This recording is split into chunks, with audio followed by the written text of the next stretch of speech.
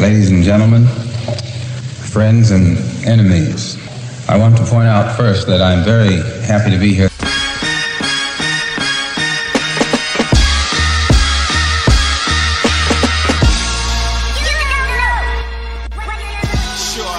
You don't have to answer that question. I'll answer the question. You want answers? I think I'm entitled. You want answers? I want the truth! You can't handle the truth!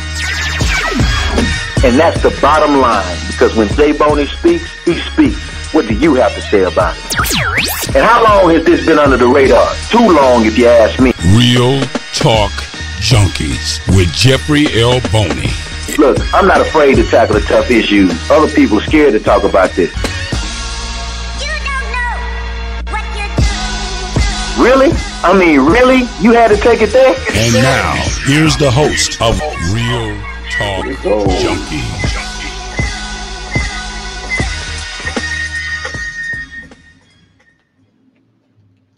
What's good, RTJs? You know what time it is. Your boy Jeffrey L. Boney for another edition of Real Talk Junkies, live here on the Forward Times Facebook page and Instagram pages. Man, your boy is excited about today's show because, as always, we're going to have some fire conversation and topics that are very important and of interest to you. And we'll get into a lot of those key discussions in just a moment. I always want to encourage everybody to go check out the Forward Times page. Of course, the forwardtimes.com is the website, www.forwardtimes.com, to go check out the latest news coming from the Black news perspective. Also, check me out and engage with me personally, jeffreylboney.com. Again, that's jeffreylboney.com. And of course, make sure you stay tuned towards the end. Well, of course, we'll drop the information for you to check out and get the upcoming new book that I'm dropping. Don't argue with me. Of course, don't argue with me. Never can argue with me. Well, you can argue with me. You just won't win. But I'm just encouraging you not to argue with me because I'm always going to win that conversation. Anyway, we're going to jump right into this conversation today. Real fire show because of what's going on, not only across the country, but here in the state of Texas. Now, it takes courage for anybody to stand up for a cause that they believe in, regardless of your race or your religion or your political affiliation, or whether people agree with you or not as far as your position. We've all heard about many of those types of courageous individuals, or may have seen those individuals in our lives. Even if you look at the history books, at least look at the history that they're not trying to ban or sweep under the rug these days, even here in Texas, you'll see that there are some individuals who display bold and unadulterated courage, whereby they've sacrificed their lives, their reputations, and even used their own resources to fight against unjust and inhumane laws that have negatively impacted people, particularly Black people, at the local and federal levels. You think about Rosa Parks, who chose to sit down in the front section of a bus to revolt against segregationist policies that were unacceptable when it came to public services like transportation. She was arrested. Think about the Freedom Riders who rode interstate buses and sat in restaurants across the segregated South as they protested the Southern states' refusal to honor Supreme Court decision, making it unconstitutional to discriminate against Blacks relative to public transportation and amenities. They were spat on, they were disrespected, they were physically assaulted, some were even murdered and arrested. Most recently, we saw the courage of former NFL quarterback Colin Kaepernick, who chose to take a knee to protest police brutality and racism in America. Even when he said that that's why he was doing it and people didn't believe him or want to believe him. He was blackballed from the NFL, lost contracts, and vilified by many people in this country. When you're facing backlash or repercussions for standing up for your convictions and doing what you believe in and what you believe is right, it often comes with a high level of praise or a high level of criticism.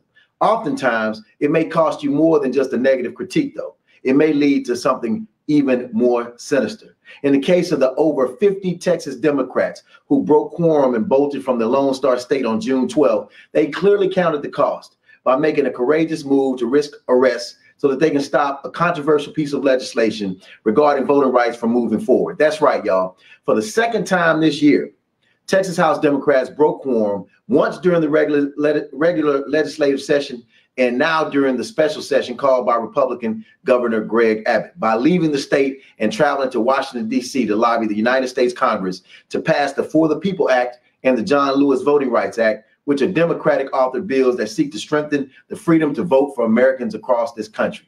Prior to the Texas Democratic lawmakers breaking quorum, members of the Texas Senate Democratic Caucus filed the Barbara Jordan Fair Elections Act, Senate Bill 61, which would protect Texas's freedom to vote, expand voter registration to meet the needs of Texas's growing and diverse populations through automatic and online voter registration, reform vote by mail eligibility to allow more Texans to safely and conveniently cast their ballots, increase access to the polls for hardworking Texans and single parent families by incentivizing countywide voting locations and by promoting weekend voting, and then expanding access to the ballot box through the expansion of early voting, classifying Election Day as a state holiday, and other common sense reforms. The lead bill author was State Senator Royce West, my frat brother.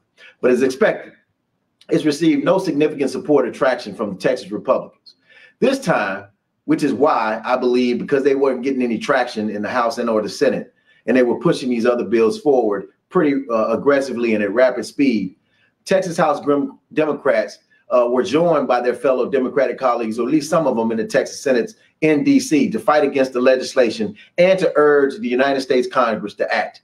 Governor Greg Abbott, who called for a special session that began on July 8th, identified Senate Bill 7 at the time, aka the election integrity legislation, as one of his priority items and has wanted to steamroll the legislation forward regardless of Democratic opposition.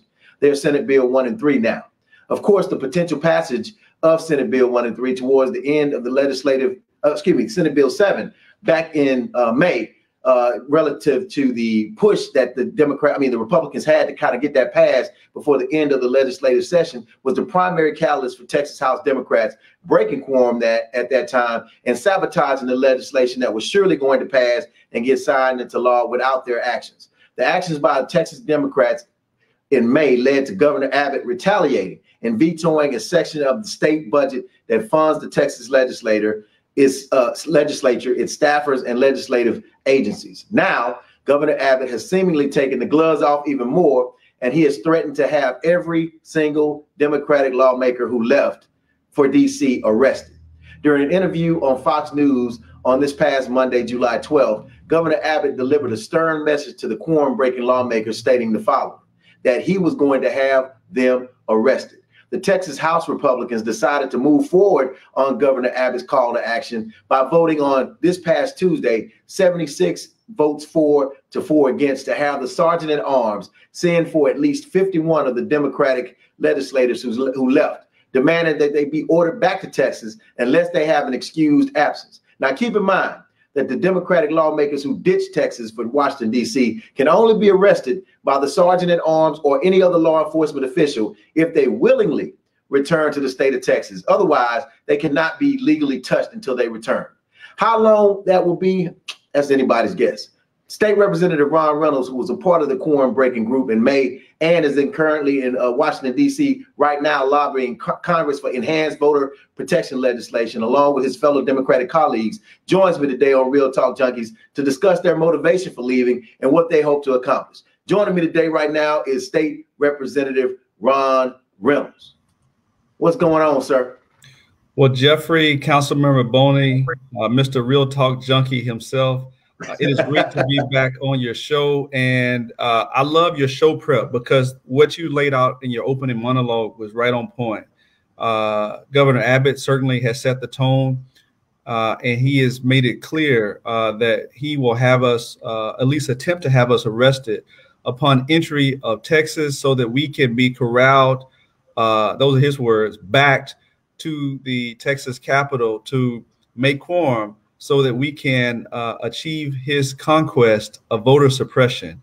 And we have, me and some of my colleagues are defiant. We're not going to back down. We're going to stay and fight as long as we can to protect the precious fundamental right to vote. And Jeff, one of the things I want to add, the reason we chose to leave to go to DC is because this is where it's at. We know that we don't have the numbers to stop what they're trying to do in Austin, Texas. We know that the Republicans control the governor, the lieutenant governor who presides over the Senate, as well as the speaker. as well as every other state elected office in this state. But you know that African Americans make up the largest population in the country right here in Texas. Texas has, I believe, the second largest, highest Hispanic population. And this bill, specifically House Bill 3 and Senate Bill 1, which, by the way, the Senate passed yesterday, will have a disparate impact among Black and brown communities. This is Jim Crow 2.0. I've been very vocal about how this bill would impact our communities, people who look like us. And the reason why I'm so passionate about this, Jeff, is that I know the fight that it took and the struggle, the sacrifice that our forefathers, whose shoulders we stand on today, had to go through to get the precious right to vote. They overcame Jim Crow. They overcame so many obstacles. And here we are in 2021 because of the big lie from Trump, arguing about voting rights again. So let's talk about it, Ron. You got some individuals who, particularly on the right, that are pushing for this legislation to become law here in Texas, which is a part of a nationwide, especially in South, initiative to try to suppress the vote as far as the legislation is concerned, or at least scale back voting access and various other aspects of voting across the United States, particularly like Arizona. Of course, we saw it in Georgia and various other states. And now it's trickling into other states that are considered battleground states across the United States as well, like Michigan and Ohio, been having conversations and discussions about it. But my question is, what about those individuals that believe that you all are derelict in your duties by leaving your tax-paying jobs? I know y'all don't get paid a whole lot, but you are getting paid by the taxpayers to do a job and represent them. The governor is in his duty and has the right to call a special session, as many unlimited special sessions as he wants to, until he's either removed from office or the next election. So, upon you all's potential return, if you all ever return, he could call a special session for the next day, and you would find yourself in the same situation. What do you say to those individuals that believe that you all are derelict in your duties and should be here to just, I guess, face the music? Well, Jeff, that's a great question, and I wanna add one thing to that, and I'll answer the question. There's nothing special about this session. This is a suppression session. That's what me and some of my colleagues have deemed it as. This is a suppression session because everything that Governor Abbott has added to this call is some form of suppression. There's 11 agenda items, if I'm not mistaken. 11 agenda items: critical race theory, additional abortion restrictions, border enhancement, nothing about the grid, nothing about access to quality, affordable health care, or paid sick leave. I could go on and on, but let me ask you a question. So the question is, are we derelict in our duties? And I've heard Governor Abbott and my Republican colleagues, they're saying that's their talking points. And I will tell you this, you're absolutely right. The Republicans have the numbers. The Governor Abbott is doing what is within his power to do as governor. But the Constitution of the state of Texas also provides that there is no action that can be taken without a quorum. And so, unlike other places where you have a filibuster, where you can talk a bill to death, and we have certain issues with that, our Constitution provides a remedy that if there are 2/3 of the members not present, then there's no business that can be taken. So this is the 5th time in Texas history that members have broken a quorum. The 4th time was just at the end of May when we broke quorum to kill SB 7. So the Constitution allows this process. This is a extreme measure, but what the Governor Abbott is doing is extreme because, Jeff, you and I know that the bedrock of our democracy in America, not other countries, but in America, is the precious fundamental right to vote. That is the bedrock of America. That is something that we hold near and dear. It is the liberty, life, liberty, and the pursuit of happiness. Voting is a part of that. It is the fabric of what makes America different from other countries where they have unitarian and totalitarian governments that are ruled by dictators, that basically that people don't have free and fair elections. And what they're trying to do with Governor Abbott is a solution in search of a problem. Our own Secretary of State, who was appointed and nominated by Governor Abbott, a Republican, went on record under oath before a House committee and testified that there was no voter fraud, that in Texas, our elections, you can Google it, our elections for 2020 were sound and safe.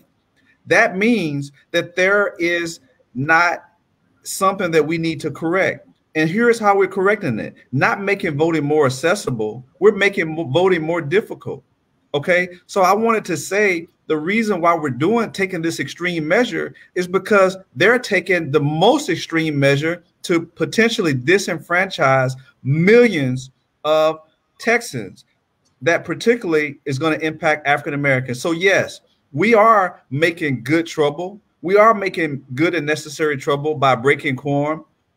But it's a part of our duties. All right, we're trying to protect vulnerable communities, the minority of this state, Black and brown folks that's going to be disenfranchised. We are using this extreme tool that we have because we don't have many other tools. That's why we're here advocating to Congress that you got to pass HR 1 and HR 4, the For the People Act and the John Lewis Voting Rights Act. When we met with senators today and yesterday, that is our rallying cry. When we met with Vice President Kamala Harris yesterday, when we will meet tomorrow with Senator Joe Manchin, one of two senators that's stopping us from exercising a provision to end the filibuster so the Democrats can pass it on a 50 vote threshold where Vice President is the tiebreaker. So this is a fierce urgency of now. We're here to buy some time for Congress to act because we want to save Texans from this drastic voter suppression bill that would have a detrimental impact among so many Texans' ability to vote. So yes, I'm proud of it. My colleagues are proud of it. If Governor Abbott wants to throw us in jail when we come back, so be it. But I believe that that's the least I could do because so many people, Jeff, as you know, died. They risked everything. They risked billy clubs. Some were lynched. Some were beaten. Some were hung for the fighting for the right to vote. Think about Fannie Lou Hamer, who was sick and tired of being sick and tired. People who made good trouble. I'm fighting to preserve everything that they were able to get for us. And in 2021, they're trying to roll back the clock thanks to Donald Trump's big lie.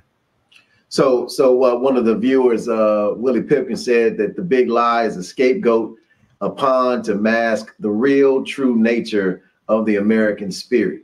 But going back to some things that you said, and I'm glad that you brought those up, one being the filibuster. I know that you talked about you all having a constitutional right to use this tool to your advantage as a means to fight as the minority because of the quorum, the 2/3 quorum. And you have individuals on the opposite end of the spectrum, on the other side of the aisle, who are pushing for this. And you think about what's going on in the Congress, who believe the same way about the filibuster, that the filibuster should remain intact with the 60 vote threshold, and that it should not be, there should be no provisions to allow it to be reduced to 50 with the potential tie-breaking vote being the vice president. So what do you say to those that are, say, on the Republican side, who believe they're using the same tool that they have in their toolbox to fight for the type of bills that they want to have passed, or fight against the bills that they don't want passed? Well, Jeff, I'm glad you brought that point out, because the provision that I'm talking about, a 2/3, that is in our Texas Constitution. The filibuster is not in the United States Constitution. That is a Senate rule that the senators made a few decades ago, or a decade ago, but it is not a constitutional provision. And I would argue that just like Majority Whip Jim Clyburn, who I believe President Biden wouldn't be president if Jim Clyburn hadn't put everything on the line for him in South Carolina that fundamentally changed this election. He went on record and calling the president out and saying he needs you to move to encourage the senators to use the nuclear option, a carve-out exception for the filibuster for voting rights, because this is one of the most precious fundamental rights that we have as Americans. And he understands that our democracy is at stake, because Mitch McConnell, the minority leader, has stated that they don't care. They don't want to negotiate. These are the same people, because of the filibuster, that are blocking a vote to investigate the insurrection that happened on January the 6th. But these are the same people, Jeff, bent on a hearing for Benghazi to shame former Secretary of State Hillary Clinton. So I'm sick of the hypocrisy from the right. The Republicans, if it's a Democrat, Mitch McConnell, when he was the majority leader, his number one goal was to make Obama a one-term president. He tried to stop everything that Obama tried to do. So when it came to his nominations, guess what? They blocked it. Those same senators made an exception to seat a U.S.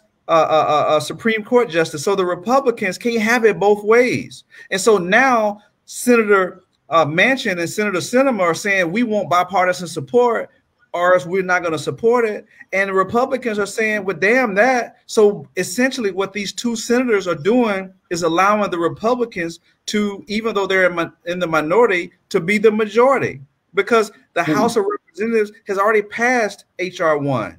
They've already passed it. President Biden is ready to sign it. So you got two senators literally holding up one of the most fundamental civil rights bills that we've passed since our own Texan, Lyndon Baines Johnson, signed the Voting Rights Act in August of 1965. So yes, it is time for the U.S. Senate to act, and that's what we're here to do. We've met yesterday with Senator Cory Booker.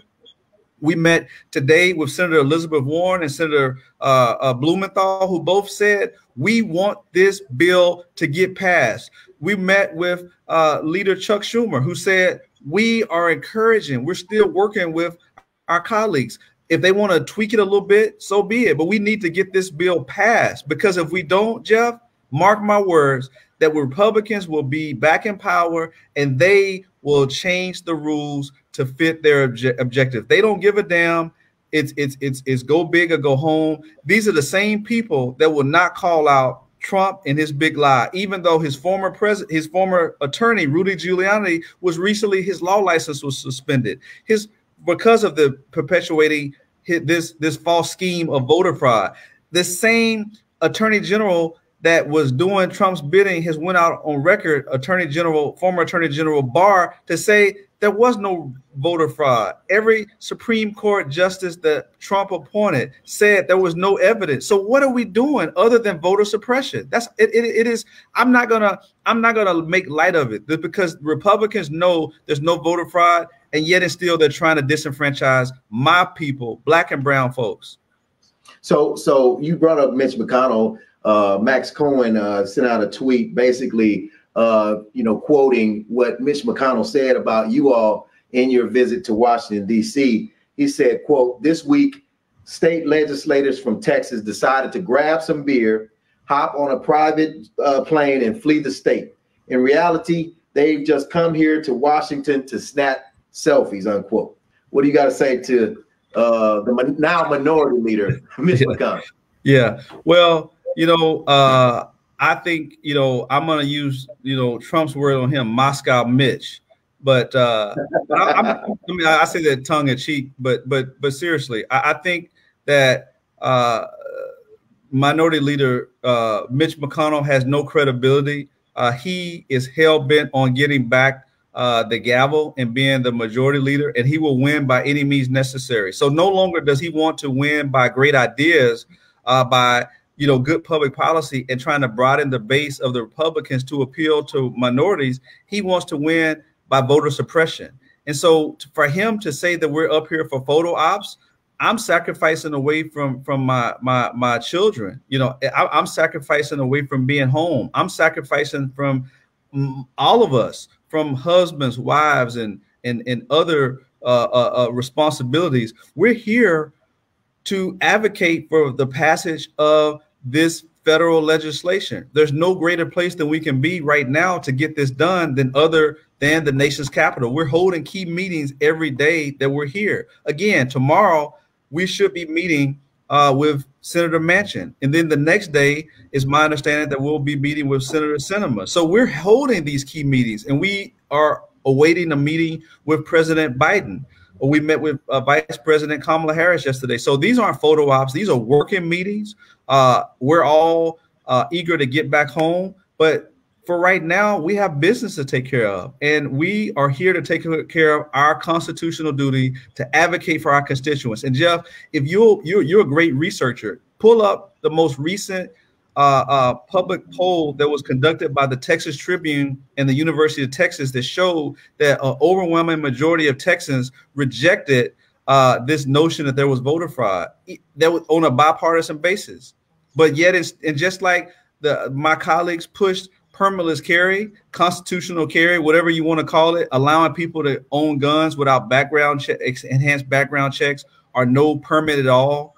That they did that where over 70% of the people said that it was bad public policy. So they don't care about what's best for the majority. They're only catering to the far extreme of the Republican Party that is on the far right, that believes in these conspiracy theories. So that is the people that Mitch McConnell is beholden to.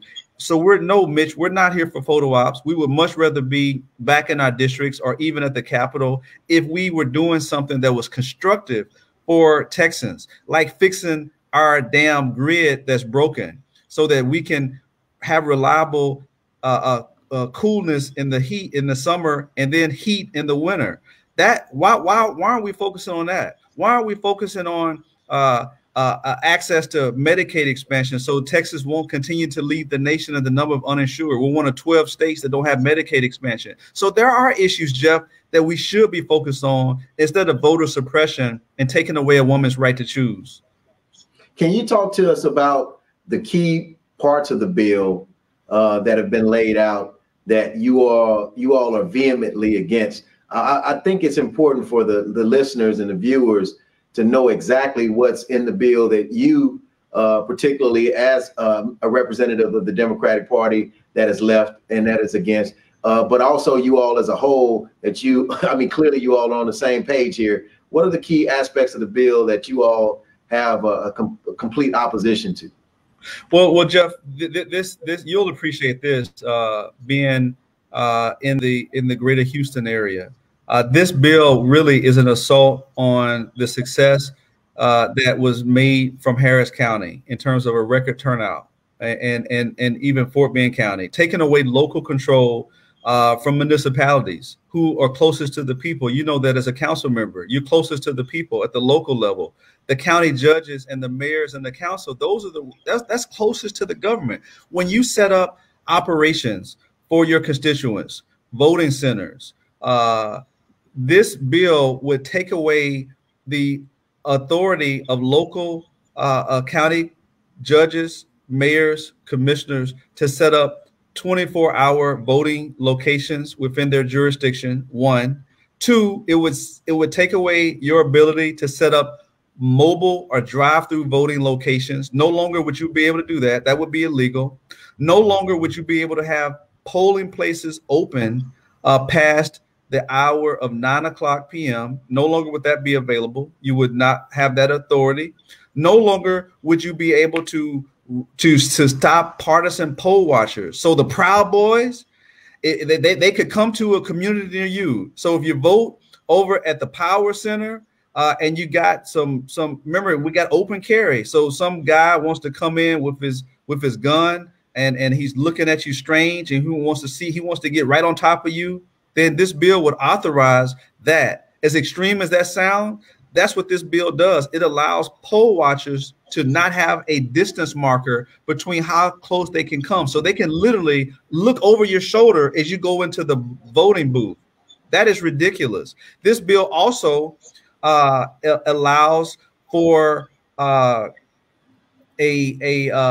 judge to, it makes it easier for them to invalidate a legitimate election. Another key provision that we're really concerned about is a situation that we saw with Crystal Mason and that we saw with Hervis Rogers, I believe his name is, who is the Attorney General just brought charges on. This bill would make it easier to bring criminal penalties and prosecute people for felonies for minor mistakes on voting applications or some other minor voting infraction. It would basically make it criminally enhanced, just like it would be more severe than like an aggravated robbery.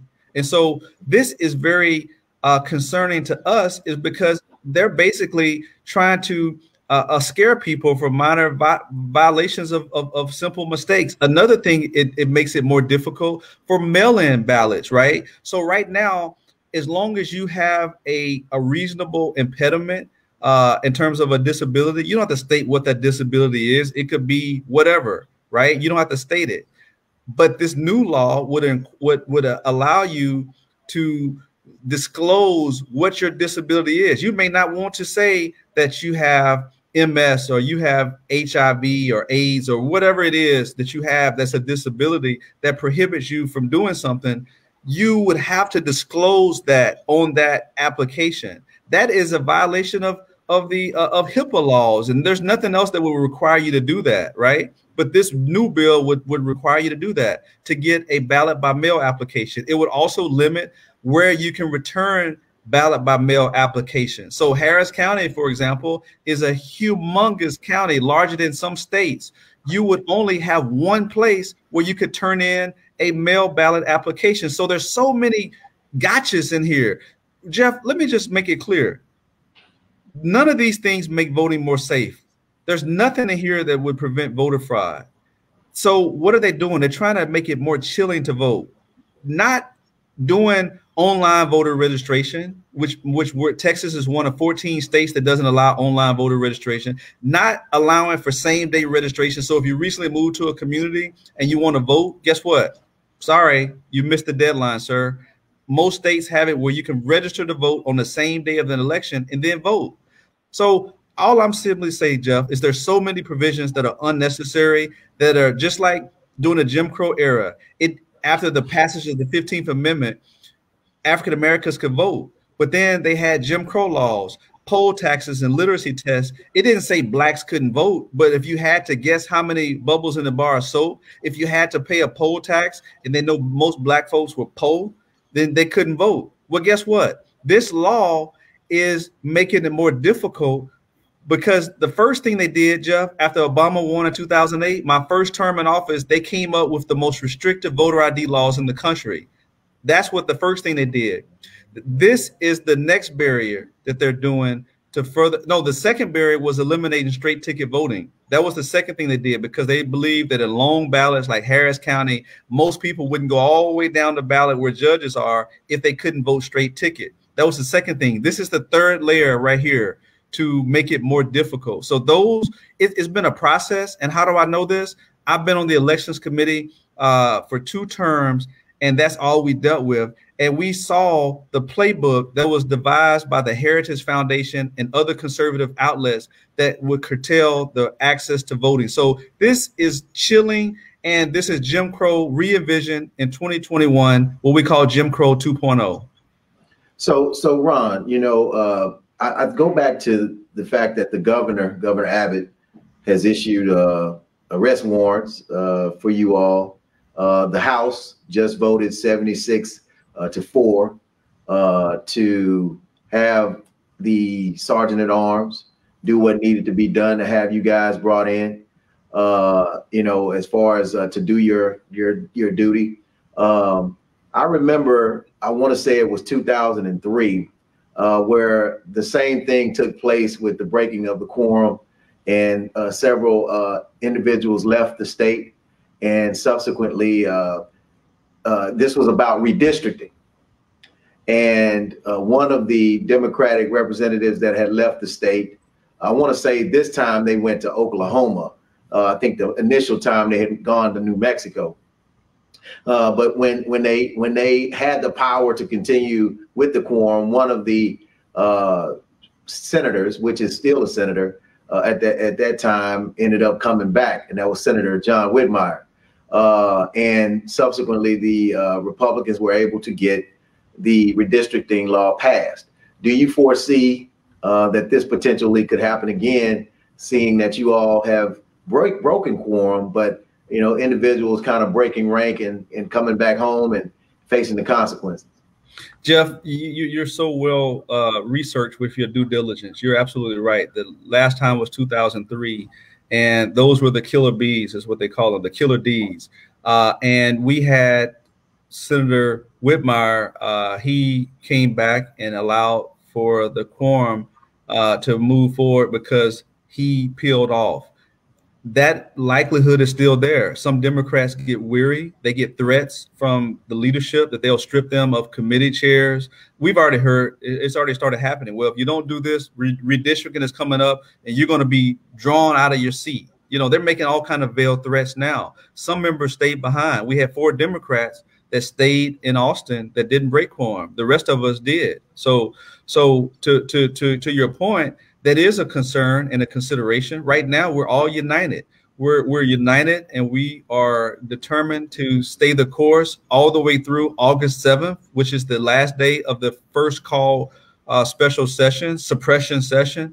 Governor Abbott has indicated, as you stated, he will call special after special after special all the way through, in his own words, election day. So that means that he is determined to do this. So we don't know. I don't know. I'll be naive if I thought maybe everybody would hold out forever. That's not realistic. But I do hope that my colleagues will hold out until Congress takes action to pass H.R. 1 and H.R. 4, because if they don't, this bill will go into law and it will be effective upon the next election. And mark my words, there will be many people that will be impaired and disenfranchised because of these new restrictions. And let's just not forget that the last time we killed the bill in May, Jeff, they were killing souls to the polls, brother. They were killing the bedrock of the African-American community is souls to the polls. They had it in the bill that you would not be able to have elections on the Sunday before election until after 1 p.m.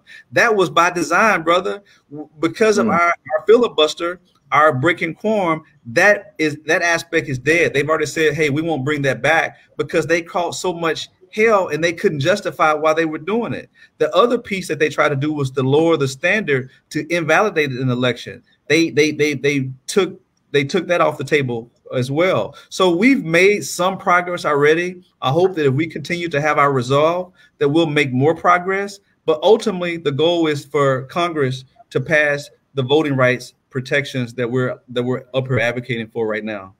So you're in D.C. right now, State Representative Ron Reynolds, House District 27, out in Fort Bend County, and joining me today also, fresh out of a meeting that they had to attend early, but wanted to make sure that they came on, is someone who's on the opposite end of the spectrum as it relates to these laws and this special session, and of course has a take, I'm sure, on you all breaking quorum and leaving the state, and that's none other than House District 19 State Representative James White. Welcome to Real Talk Junkies, James.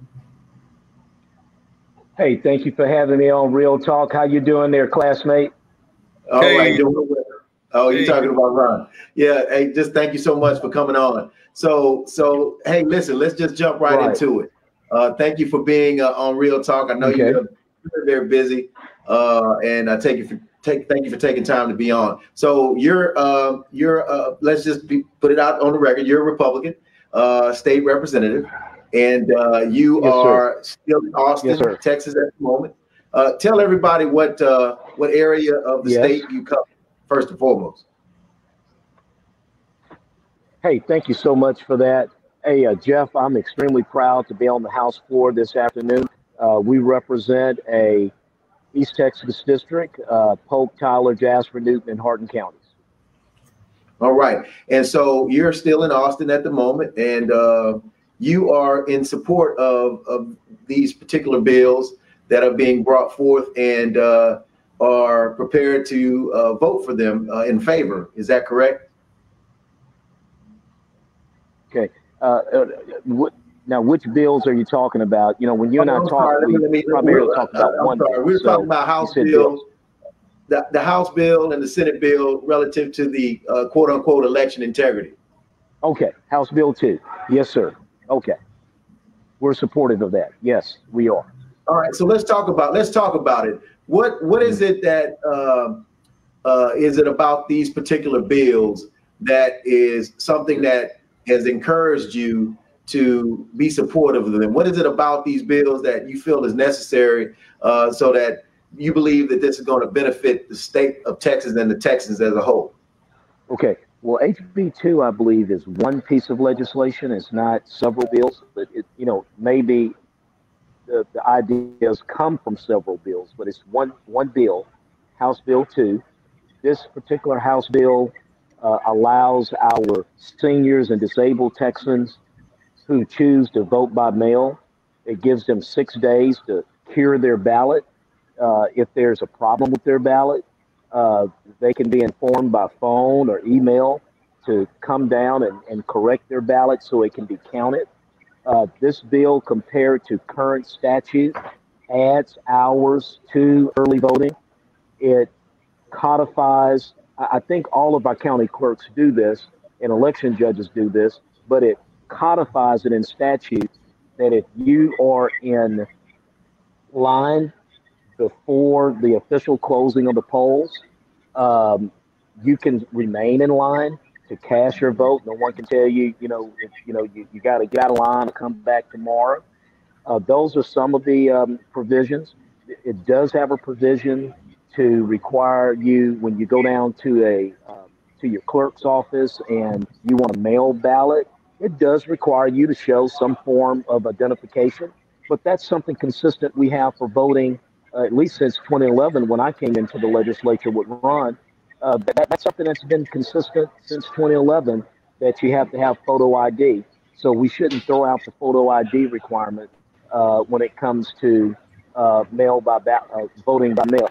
So those are some of the features that are in the bill that add hours compared to current statute and make sure that people can cure their ballots even up to 6 days after the election.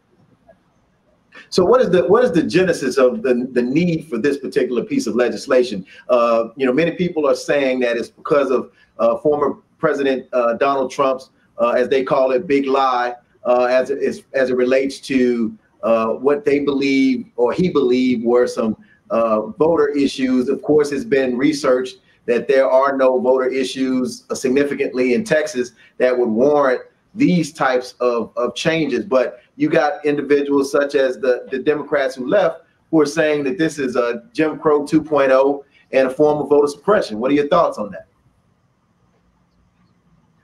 Well, this is fascinating. Codifying in statute that if you arrive on time before the closing of the election polls, that you can't be turned away. That's not something that needs to be addressed or have codified. I mean, I have heard from voters across the state where they have been in line before the official closing of the polls and been turned away. I've read about that in newspaper articles. So I'm fascinated to know that is something that doesn't need to be done. The idea that, if on your mail ballot, if you're missing maybe a number in your zip code, or maybe someone can't make out if it's a E or a C, and they want to have you come down and try to cure that before they throw your ballot in the do not count box. All of these things that to say that these things don't need to be tightened, that's interesting. That's news to me. But let me tell you this, Jeff. But aren't those things legislation? But State Representative White, aren't the things that you just talked about already in place? There are some additional things that that many of the Democrats are saying that have been added to this bill that have absolutely nothing to do with the things that you just aforementioned, such as that's great. But let me tell you, Jeff. Yeah, that's great. But let me tell you, when you read a bill, a change is made to the bill when something is underlined and something is strike through, right? Okay, so those things that I've talked to you about, they're just those few things. There are other things, right? But those few things I've talked to you about, they are underlined, which means they're not in statute now. Okay, but to your point, since I've been in the legislature, roughly 200 to 220 bills are filed every session, and they go to the House Elections Committee. They go into about 200, 222 bills are filed every session dealing with some of these topics that we're talking about. And that's every session. Every session, I've seen bills on ballot harvesting, on registration, on how voters are to present themselves at polling places. In fact, my first session, I filed legislation and passed it that required election judges, if they thought they needed armed security at their polling place, that armed security has to be, licensed Texas peace officers. My next session in 2013, I filed and passed legislation that started a pilot program for our veterans in a combat zone, that they can submit their ballots through a secure Department of Defense system. So bills on elections are filed every session, about 200 of them. Right, but Representative White, we're talking about a bill that would potentially become law that has come out of committee and that would be slated. It's already been passed now by the Senate in the House, the Texas Senate. And of course, it would have probably been passed in the Texas House if not for the Democrats bolting and leaving to go to D.C. So my question is, I just want to talk about a few specific things. What is wrong in your estimation? Because if you said you're supportive, hold on one second. You say you're supportive of the bill. What is wrong with souls to the polls as you know it to be? What is wrong with drive-through voting? I don't think anything is wrong with it. Say what again, sir? Okay, I don't think there's anything wrong with souls to. I don't think there's anything wrong with souls to the polls. So I don't think anything's wrong with it. But these are parts of the bill that are being introduced that you said that you would vote for. Okay, I think the right now I sit on that committee, the House Select Committee on Constitutional Rights and Remedies, that heard 23 hours of testimony. I believe that bill, the draft that we looked at and passed out over the weekend, I think it starts that Sunday voting at 9 a.m. Okay, so my question is, there are parts of the bills that have been brought forth by the individuals on the opposite side of the aisle that have talked about various things, such as the souls to the poll. And Ron, if you want to chime in and highlight some of those things. Let me say this, Jeff. I have the utmost respect for James White. We're classmates. He's a great chairman. He sits on that committee that heard those 23 hours of testimony. And Jeff, here's what I want to point out. There were 484 people that registered for public comment. There were 407, Jeff, that marked themselves opposed to this legislation that Chairman White supports, and only 65 in support, 12 neutral. So you had 407 people said this is bad for Texas. You had only 65 that says this is good, and 12 were neutral. So Jeff, most Texans don't support this bill. And we didn't talk about the fact that they want to ban drive-through voting. We didn't talk about that they want to ban the ability for local control for counties to have extended voting hours other than what they deem necessary. We didn't talk about the enhanced penalties for criminal prosecution for minor mistakes. There's so many other provisions that we find very offensive that are in this bill. That would have a chilling effect. The fact that you have to is more difficult for mail-in ballots. There's so many different things that again, the whole voter ID deal. There's so many gotchas in this new bill that there's no problem for. I mean, again, where's the election fraud? I served on the elections committee for 4 years. And I dealt with these issues. Our Secretary of State is over the elections. Our Secretary of State, as Chairman White knows, has said that we didn't have a problem with our elections in Texas. So why are we dealing with this? Right. I have a question for you, Representative White. Going back to, we'll get back to the bills, the bill itself in question. Yeah. There was a vote that was just recently taken.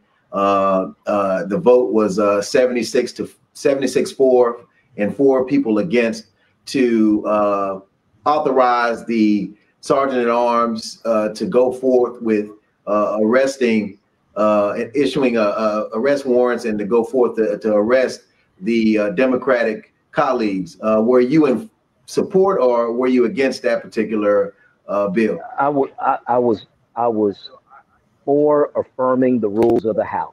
Those are the rules of the House, and frankly, those are the provisions of the Texas Constitution.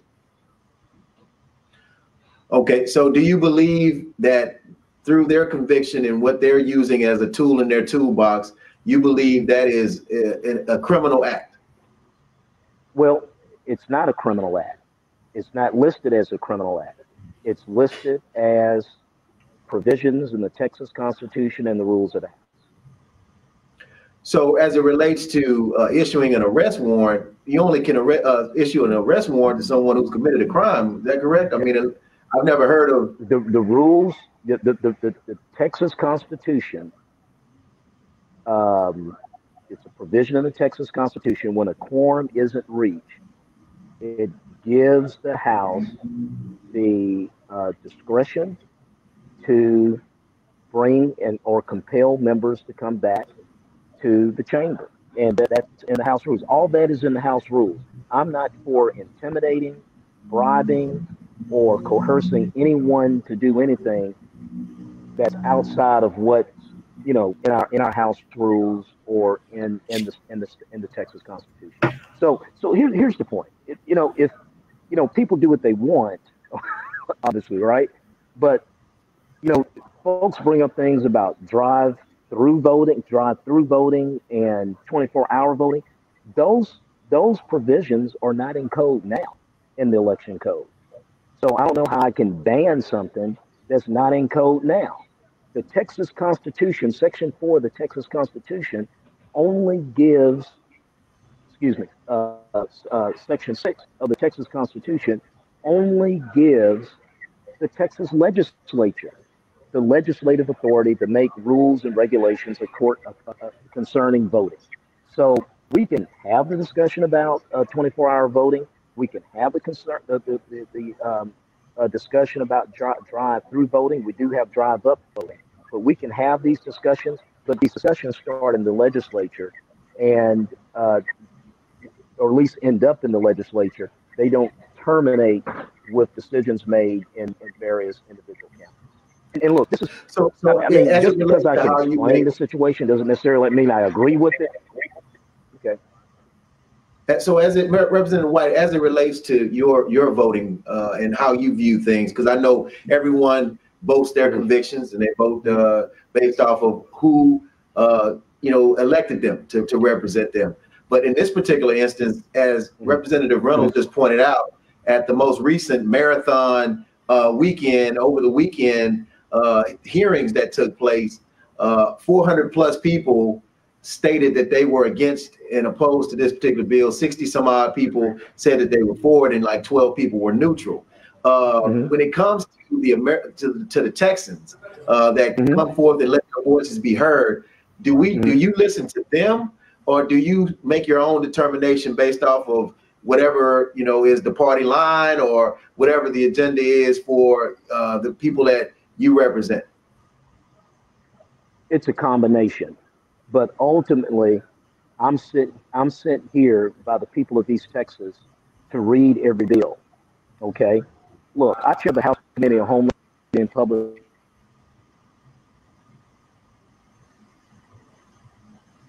We lost the sound. I think we lost your sound, Representative White.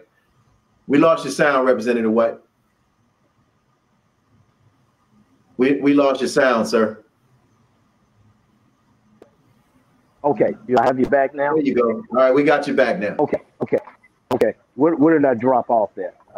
You said that you were talking about you chairing a particular committee. I didn't hear which one you said. Right. Jeff, I apologize. I have to get on at 2:00, and I might. There's something I have to do legislatively here in DC, so I might have to get off. I appreciate the discussion, and I look forward to continuing this dialogue in the future. But unfortunately, I have to. No problem, State Representative Reynolds. We appreciate you for being on. All right, go right ahead, Representative White. Yeah, I chair the House Committee on Homeland Security and Public Safety.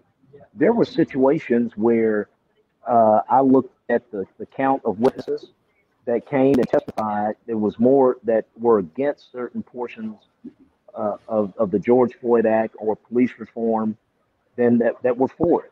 But again, I have to read the bills, and this bill, I'm sorry, there's just no voter suppression. And I think I've sent you a copy of it with a markup. Okay, there's just no voter suppression. I'm just, matter of fact, many of the provisions that I've talked about during our time on this call here, Jeff, many of those were ideas that were brought by my fellow Democratic colleagues. But you know, Representative White, I hear what you're saying. I hear what you're saying, and I understand your position. But you know, there are a lot of civil rights groups. There are a lot of activists. There are a lot of individuals on the opposite side of the aisle who completely disagree with you, and they believe that's that the American way. Provisions of the bill, of course, are deemed voter suppression. But to your point, you know, there are a lot of individuals who were vehemently against, including members of law enforcement, vehemently against what you all have deemed constitutional carry, which is permitless carry, that you all recently voted on and was signed into law in the regular session by Governor Abbott. They were against that vehemently, and you all passed that anyway. And so I'm just of the belief that. And let me tell you why. Let me tell you why. Go ahead. Yeah, and let me tell you why, Jeff. Because that's why we have the Constitution. There's some things, there's some rights and freedoms that are so precious that you just can't chunk them up to popular opinion. So I understand it on constitutional carry, but the Second Amendment. So people walking around at the age of 21 or older without a permit is constitutionally what needed to happen in your estimation? I'm something that the Constitution warrants? Jeff, I'm saying the Constitution says in the Second Amendment and the 23rd Bill of Rights, in the Texas Bill of Rights, it provides Texans the right, if they're legal citizens and they have acquired that weapon in a legal way, the Constitution protects them. If you read the plain, yes, sir. No, go ahead. If you read the plain language of the bill, of the Constitution, it does that. So if that's the case, one of the viewers said, in that case, anyone that has gun charges that are black that would have qualified to have been able to carry a gun, a weapon without a permit, that were arrested for that, should they be released? What do you mean? Anyone that had gun charges? Retroactively. I think that's what I heard you say. Retroactively, someone that may have gone to jail. And it was and in fact they were lawful to carry. Is that the question? And they were lawful to carry, right?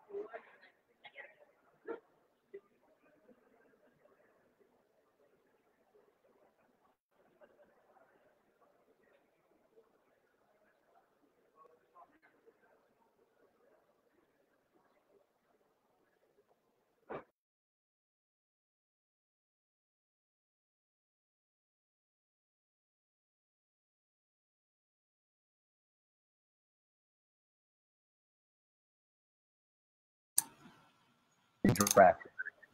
Yeah. Let me get back. Yeah. All right. Well, hey, listen. I'm sorry. I lost you. Yeah, I lost you for a second there. I don't know what happened, but nonetheless, listen, Representative White, we're up against the clock here, and I just give you a few seconds to share some final words, and we're gonna get up out of here. Yeah. To your point, I do believe that lawful Texans who have been erroneously arrested and may have their gun rights denied, or they want to get that arrest record cured, I do believe that they should have that happen. Okay. And I have supported legislation. I think there is Chairwoman Sinfronia Thompson. She actually had an amendment on the bill that does open the door for folks to go in and cure their records and be able to continue being lawful, gun carrying Texans. If I could do one more thing, I did sit on that committee that heard the 23 hours of that testimony, Jeff. I was the only Republican that crossed the party lines and voted for a Democratic amendment that by Chairwoman Nayave, that would have, if this bill passes, I'm talking about the election bill, okay, where we would have the Texas Secretary of State monitor the provisions of the bill and be able to report back to the legislature and even to the Department of Justice on any type of disparate, significant impact on certain demographic groups. To the point about the penalties or the enhanced penalties that are in the election bill, I believe it was Chairwoman Sinfronia Thompson that brought an amendment to the committee to deal with that. And I told her I was sensitive to that issue. This is something we need to look at. And some other members on the committee said that as well. And what she agreed to do is to pull her amendment. She pulled her amendment that morning and said that she wanted to, continue to having those discussions before we got the bill to the floor. So, I mean, I have crossed the line.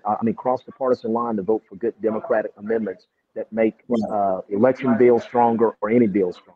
Well, hey, listen, Representative White, I thank you so much for taking time out of your busy schedule to join us on Real Talk Junkies. I will have you back in the near future to talk about some of these other things. It's going to be a lot of conversation centered around this. So I hope to have you back. Thank you so much. God bless. All right, that'll do it, guys. We got to get up out of here. Real Talk Junkies every Wednesday, live 12 noon Central Standard Time from 12 to 1. Always want to make sure that you tune in. Let everybody know, www.forwardtimes.com. Make sure you go check out JeffreyLBoney.com. And, of course, don't argue with me. Holla at you next week, y'all.